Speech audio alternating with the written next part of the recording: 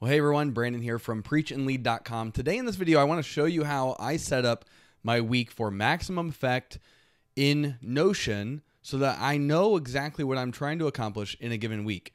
So if you look here, I've got my Notion ministry dashboard pulled up, and right now it's blank in terms of these two sections, my big three for the week and my daily planner. I follow a few different kind of principles for productivity, and they are kind of embedded in my system within Notion. My first one is the big three for the week. Every week I want to have three main goals that I'm trying to accomplish. If I can accomplish those, then it was a good week. And then each day I have about three or so major tasks. There's going to be additional ones. And then I also follow the principles of day blocking. In other words, I want to make sure that I'm, to the best of my ability, in an ideal week, I'm working on themes for each day.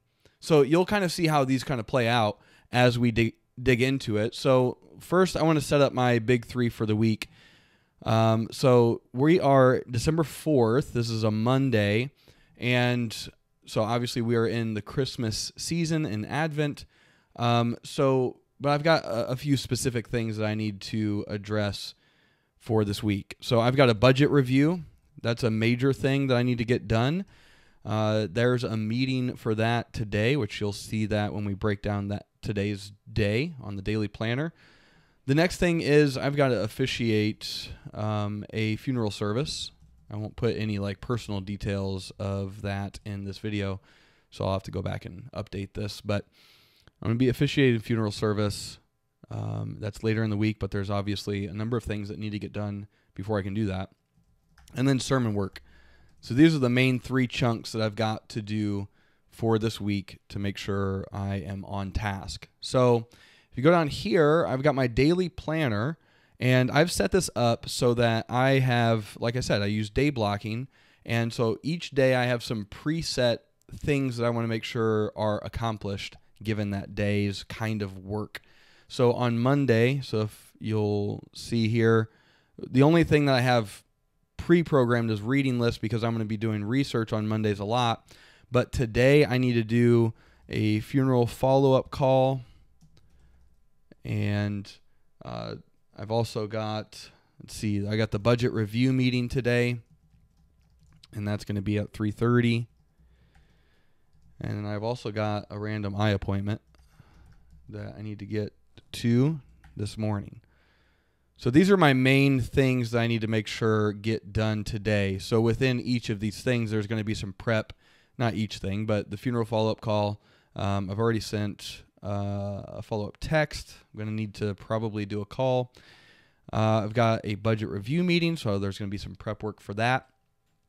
And obviously I got, drive time and all of that. And then within each of my days, I have my task manager built into this. Now you can see I've got deadlines for these things. It's not today, but it shows up so that if I, decide to get that task done today, I can, and then I just mark it off here and then it will disappear. So that's for Monday. Now let's look at Tuesday. Tend to work a Sunday through Thursday schedule. Sometimes I'll still be doing stuff on Fridays. You know how that goes. So this week I've got staff one-on-ones. So as you can see, every Tuesday I'm either doing staff meeting with our whole team or I'm doing staff one-on-ones. And tomorrow I'll be doing staff one-on-ones instead of a staff meeting. Then let's see here. I've got most of the rest of the day open, so I'll be able to get some of these Christmas meal things done. So I'm just going to go ahead and add Christmas meal work.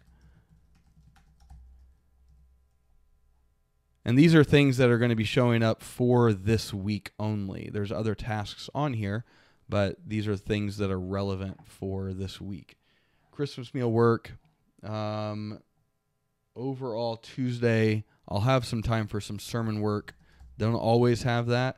But I also keep this open because this is also going to be funeral prep meeting. That's my goal, is to do it tomorrow if they can work that out, if we can make our schedules work together.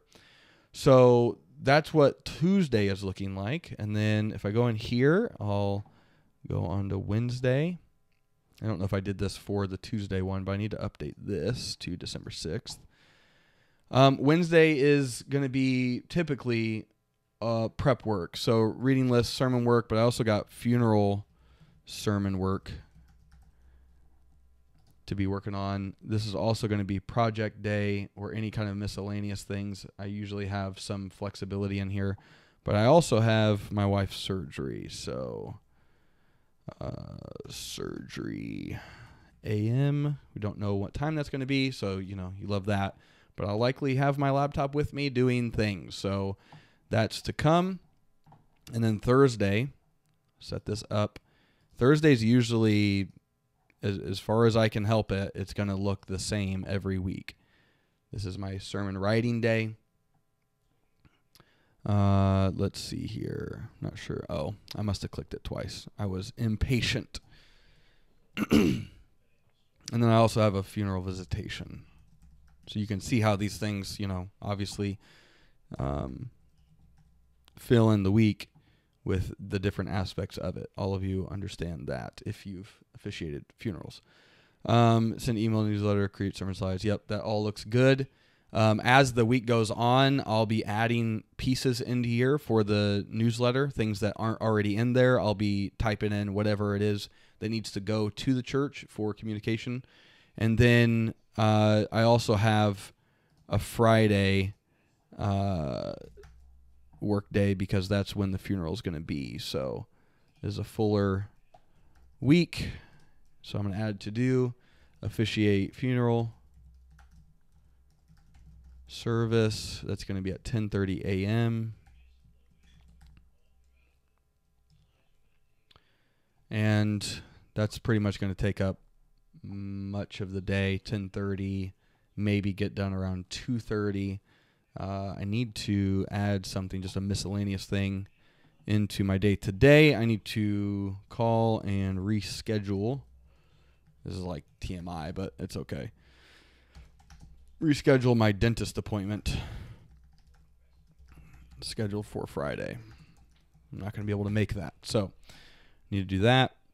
So there you have it. This is my week for this week. Obviously, there's time in here that is flexible for people who want to meet and just things that need to be done that I'm not already anticipating. But this is how I attempt to set up my week for just as much intentionality as I possibly can, so that this week and every week I work is going to be just, toward the things that I need to get done.